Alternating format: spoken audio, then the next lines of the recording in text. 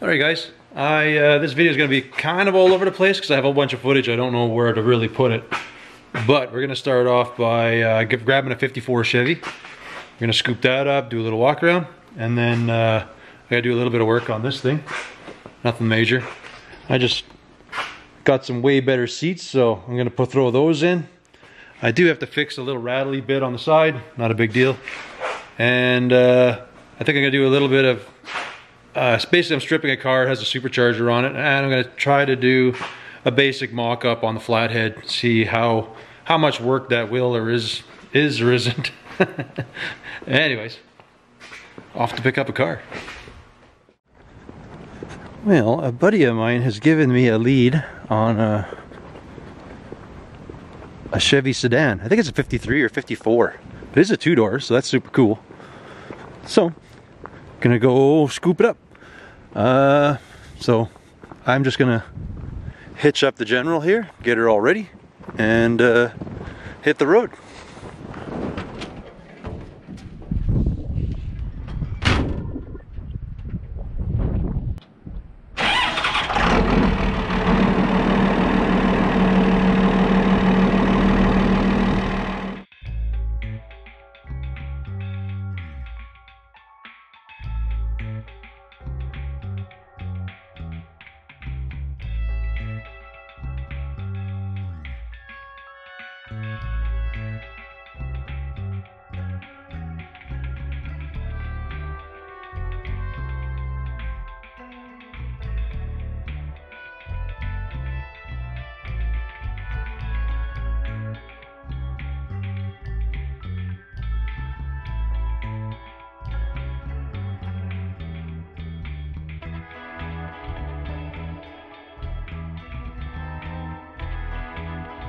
So, this is what we scored. This thing is, I mean, it looks rough, but it is in phenomenal shape. She's a little banged up and things, but unreal. Like, there's just, I would call this a survivor. There's like almost no rust on the outside. I think this is about the only hole on the outside of the car. She's got her share of dents and stuff, but there is rust on the floor inside. That's typical. But it's not even terrible compared to what most of these are. Because if you've seen this thing from underneath, let's see if I can get you in there. Let me pull my camera off here. If you actually look underneath, like the inner rockers on both sides are just phenomenal. It's crazy.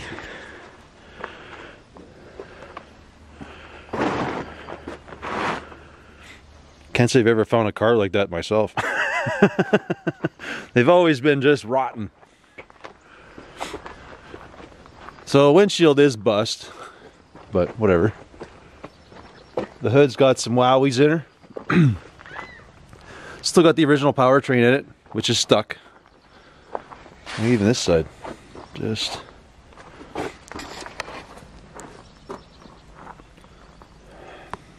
Come on, focus.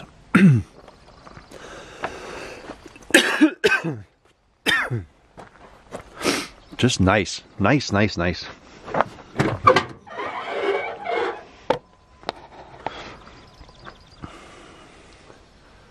I need a headliner.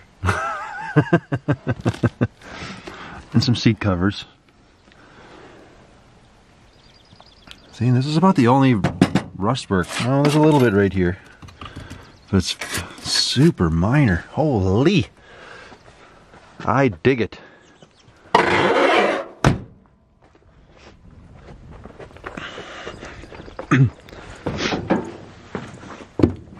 It's under... There you can see the hood has seen some better days. We can knock them out. But I have that other hood, which is, it's close to the color that I'd louvered already. But either way, let's see if I can open this.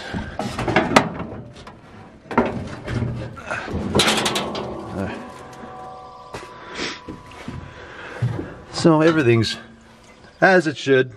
Motor's stuck. I mean, it had coolant. I don't know. I think it has oil. It is an automatic car, which is kind of cool. I mean, it's got oil in it. So I don't know. I don't know if I want to run the stock motor in this particular car. This thing deserves to get just driven the doors off of. I'm kind of feeling an LS, but not really touching any of the chassis or anything. Because I've always done all the small block swap. The front end feels actually pretty tight. So I might just rebuild all the brakes, put a modern motor and trans in it, and go. But yeah, need a windshield. A couple bangers on the roof, which you can kind of just knock them out and then they are what they are. The car has such a nice look to it, I think anyways. But all the chrome and stuff's in the car, like you can see in the back. Just needs to, I love the look of it. I think she just needs to get, like redo the interior and leave her as she is. So we got the few other bits in the trunk. She's got all the hubcaps. Could be quite a little sleeper.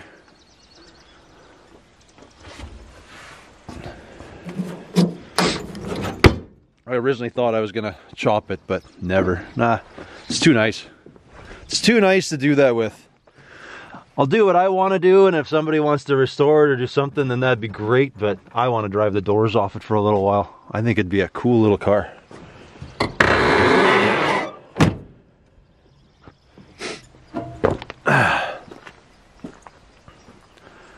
Yes, sir. Just gotta find some 15-inch wheels.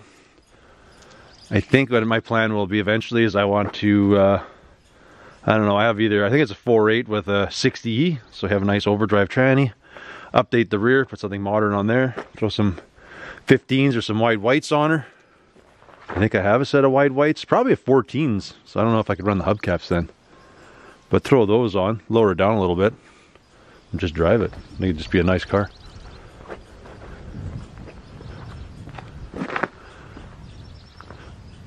I think all the trim rings, I think I have all that. I have another, I think a 53 behind the barn that I can steal the few parts that are missing. So I think it's missing these. I think the trim rings are there, but I think it's missing the inner bezel. But I like it. It's a really nice car. Anyways, I'm gonna have to get her unloaded and just parked in the row of projects. I'd like to get to it though this summer sometime, probably after I finish the panel. I might throw this in the middle if I kind of burn out on the panel, because this is a pretty quick build, I think. Other than the interior will take a little while to do, but as far as just building brakes, slamming a motor in it, the probably changing out the fuel tank or building a fuel tank for it. Other than that, it looks good. Like I've never had a car where the tabs were still there, everything's still in it. Like I can actually hook the skirts up. It's crazy. Crazy. But anyways, let's get this thing off here.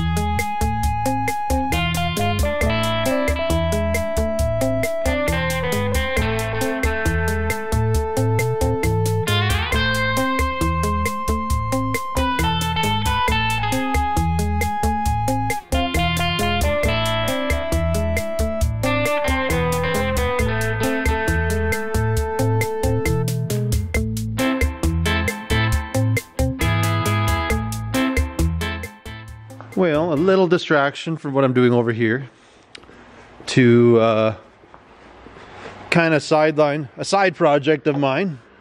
Had this car for a while. One of the neighbors gave it to me. Just because it couldn't be put on the road anymore. It looks super nice, but we were doing a little roundy round or just driving in the bush kind of thing, and then the subframe kind of decided to delete itself. So anyways, my goal, or what I want to do with this thing, is pretty much pull this thing off, and I want to make an adapter to run it on my Roadster. So I want to adapt this to a Flathead V8. So honestly, there is nothing else good that I can think of on the car. It's got good winter tires. The seats are kind of neat, but I don't know what I'd ever use a seat like that in. And there's really nothing else to use on it, which is unfortunate. That's kind of how a lot of the old cars, or old new cars, are now. So, well, maybe that heater core, because that is kind of the same as some stuff. Or I shouldn't say the heater core, the heater fan. But, yeah, I've seen guys do this. Ooh. This is a little different than the ones I've seen. Now I'm questioning if this will work. Yeah, we'll take it off anyways. I don't know what size this one is. This must be smaller or something than what I'm thinking it is. Anyways, I'll pull it off. Who knows? We'll see how it looks. I've seen guys do these where they've machined the top, but this one looks like a different design. Unless they've made a plate that welds on, I don't know. But they've ran this with two barrels on it, on a flathead. So other guys have made adapters off the back, kind of did an intake off that way. Maybe I'll do that, I don't know. I'd rather keep it old schoolish looking. Even if it isn't as efficient, I'm okay with that.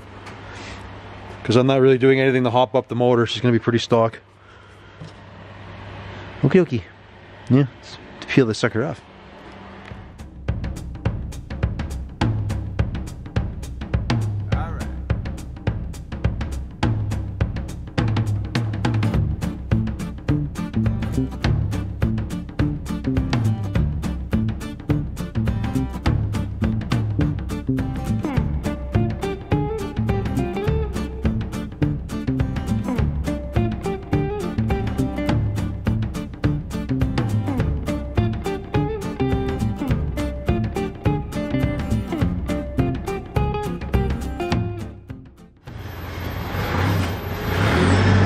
Well, I'm definitely not sure how I'm going about to this, or how I'm going about to this, but I took all this junk off.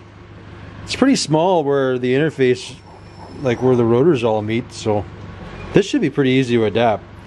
I'm thinking a bunch of this is like floating garbage. There is this. This is probably your, whatever, like your blow off or something like that. To which I can work around that. I'm just trying to figure out, understand the inner workings of this thing before I start cutting stuff out of it. So as you can see, the rotors, everything in the back, so technically I guess it funnels from the front here. I'm wondering if I can cut this thing down, plate this thing, and then build myself an intake on top where I can put 2 carbs.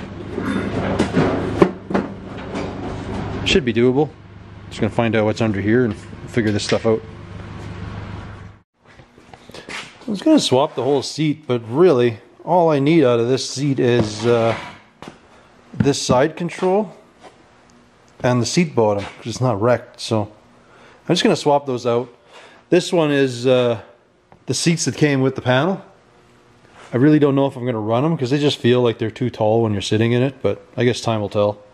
But anyways, for now, I'm going to keep the good for myself. And the rest for whatever else. What is this? I didn't even know I had this. Oh, that's for tilting. Okay.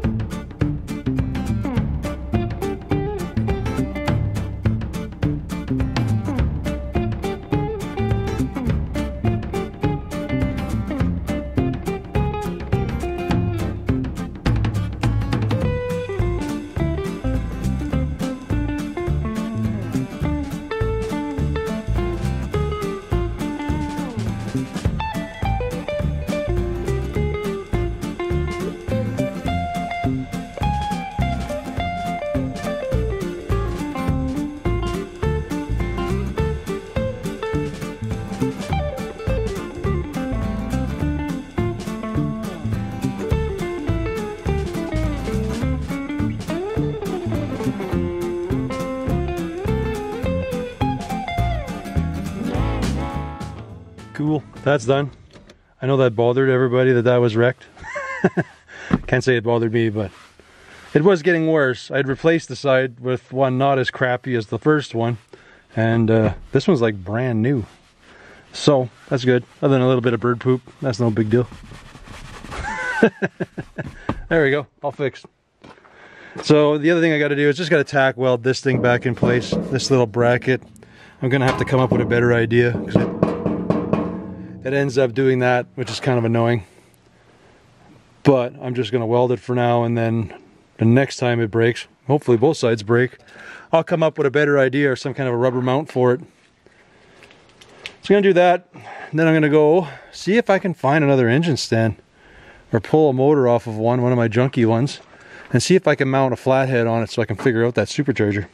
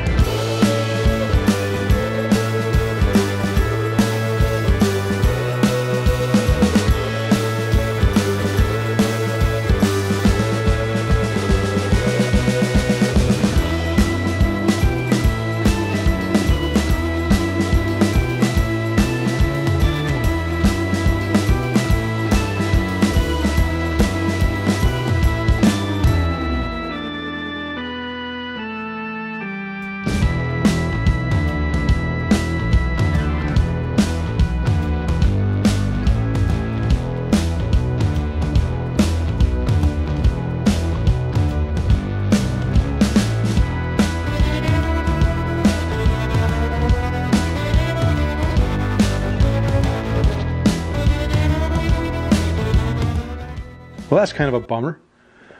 See, I'm thinking this is that M62. I don't know my superchargers. It's probably good on a 4-cylinder or something like that. Not so much for what I want, because this snout doesn't line up with anything. I was hoping to at least get it lined up here. I know guys run, or people have run the M90s on these things. And I think this is an M62. Well, it's clearly not an M90. Well, at least I don't think so. Because where my rotors are over there, so to get it in the vicinity, the snout is nowhere near where I gotta go up in the front here. So this one's gonna go on the back burner for a bit. I'm actually gonna try to find a supercharger. I just was hoping this one would have worked, but I guess not. Not a big deal. I think what my plan was to do is open up this, or at least this part, kind of bowl it out so I can make a plate that I can bolt that supercharger on, and away you go. It's not a total loss. I mean, if I can't find it, then maybe I'll build myself a double intake, because essentially I think, you know, seems pretty straightforward, other than figuring how to weld these, would be to just mount them, one there and then one up in the front. Should kind of do it, eh? I would imagine that would work. But I'm still convinced I want to make a supercharged flatty, so now I gotta go find an M90 supercharger. Bummer. Oh well, not a complete loss. This can be used for something.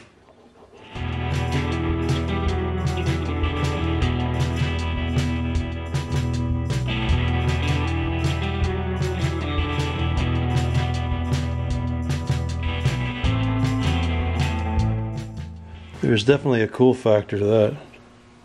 If I can get all the garbage to work. But alas, that one's too small. Maybe I'll see if Jeff wants to use it on his truck. He wanted to turbocharge it. Why not supercharge a 6?